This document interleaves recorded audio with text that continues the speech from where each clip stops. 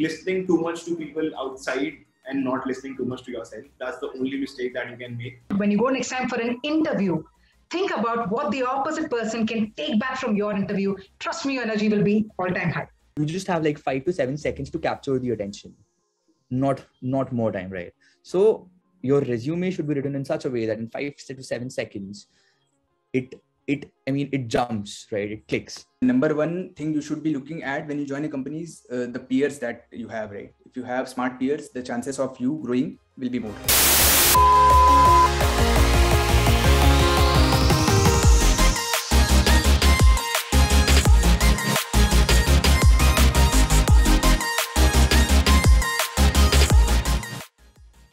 What are the tech stacks that are like in demand right now for a front-end developer or a back-end developer that would stay in the market for the next 3-4 years down the line?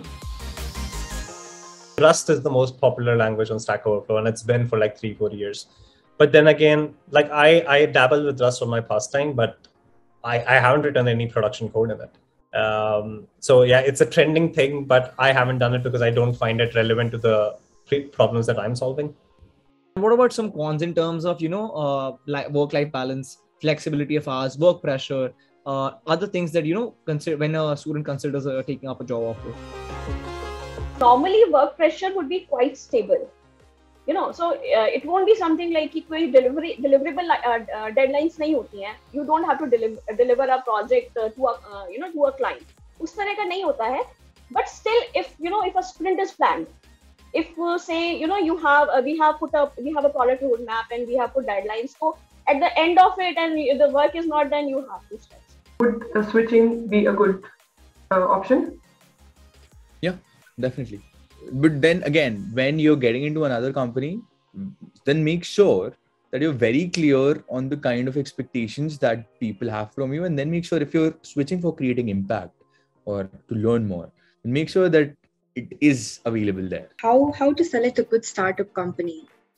So to select a startup, you look at who has started the startup. That is the first thing you should be looking at. Whether the startup has a good set of founders, right? That is the number one thing you should be looking at. What is the background of the founders, right? For example, if I can start something, right? But what is my credibility, right? What are the common mistakes which will be made by startup entrepreneurs?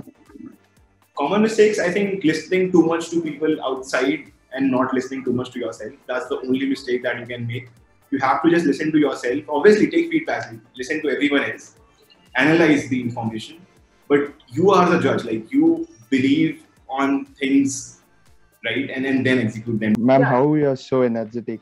Maybe the reason is, first and foremost reason is I enjoy it. I find my high.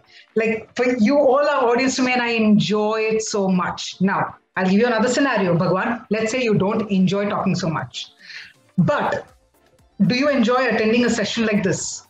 If you do enjoy attending a session like this where you can learn, no matter what, your energy will be high. DSA can help him land his farm company. In most cases, their interview process is such that yes, if you have really strong data structures and algorithms concepts, if you are very good with competitive programming, yes, you will get into one of these MNCs in most cases.